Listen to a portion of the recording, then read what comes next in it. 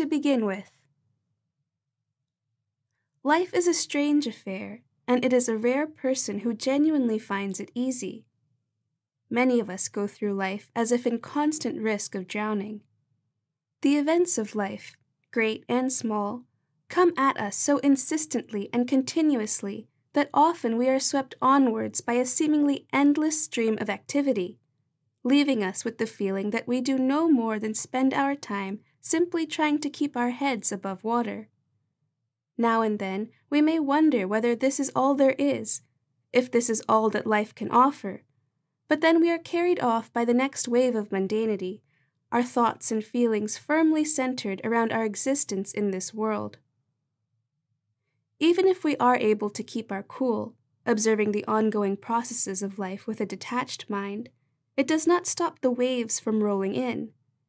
We do not understand how and whence they arise, nor how to control them, and we find ourselves unable to step out of the water.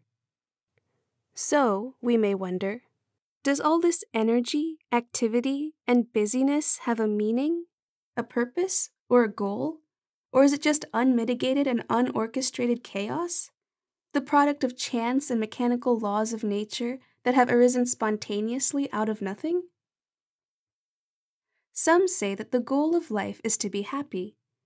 Yet although we may believe the pursuit of happiness to be an unalienable right, we hardly know what happiness is, still less how we may find it. Some seek happiness in friends and family, some in the fulfillment of ambition, some in the acquisition of wealth and material possessions, some in the pursuit of pleasure, some in music and the arts, some in helping others, some in worthy causes, some in philosophy, science, or religion. There are many such avenues, and they are not mutually exclusive. But is the meaning of life to be found in them? And if so, who or what created life with such a bizarre purpose?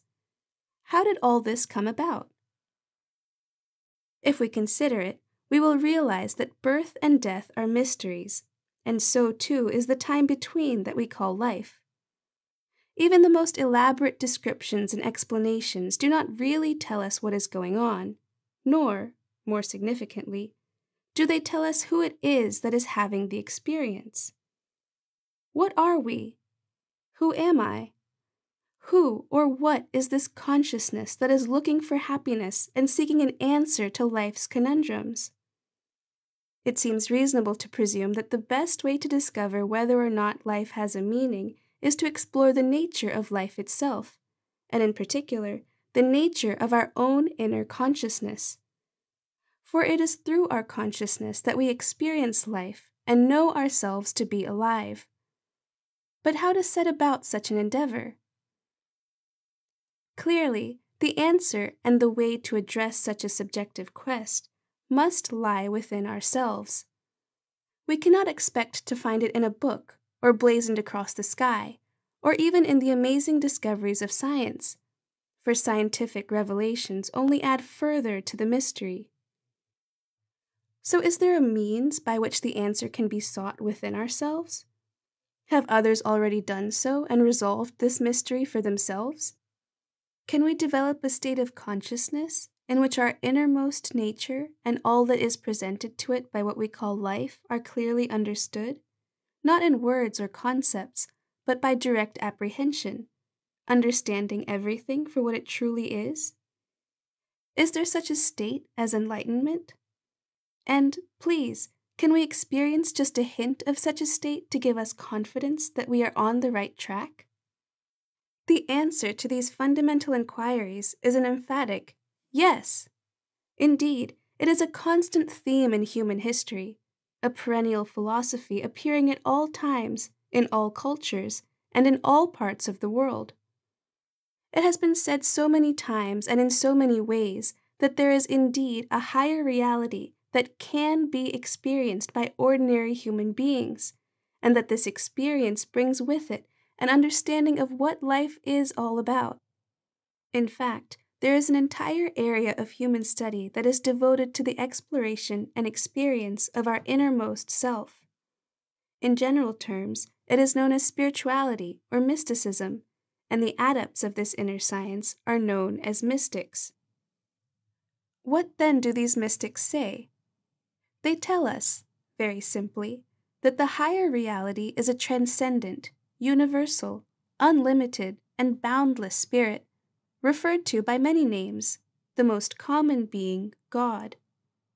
And as a part of this grand picture, these mystics also observe that we human beings are actually spiritual beings who have got ourselves entangled in material existence. If they are right, then the purpose of life is clear: to rediscover our innate spiritual nature and our true relationship with the divine. This is the higher and all-encompassing reality that we seek, which will make sense of life. To unveil this reality for ourselves is the ultimate aim of the many forms of spiritual practice found throughout the world's religious and spiritual traditions. In their highest form, these practices are known generically as meditation or contemplation.